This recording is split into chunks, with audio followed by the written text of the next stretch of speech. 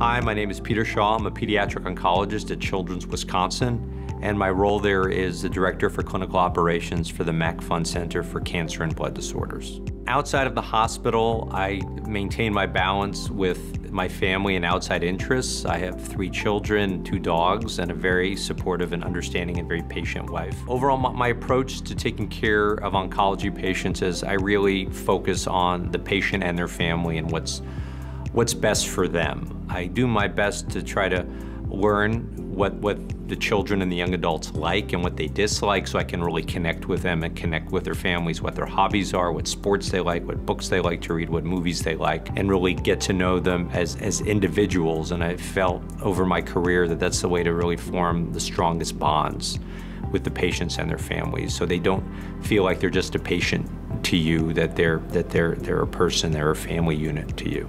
I always start off when I start a relationship with a family with honesty, and I tell them I'm never going to sugarcoat anything, so I do my best to gain their trust and just shoot straight to them and their children.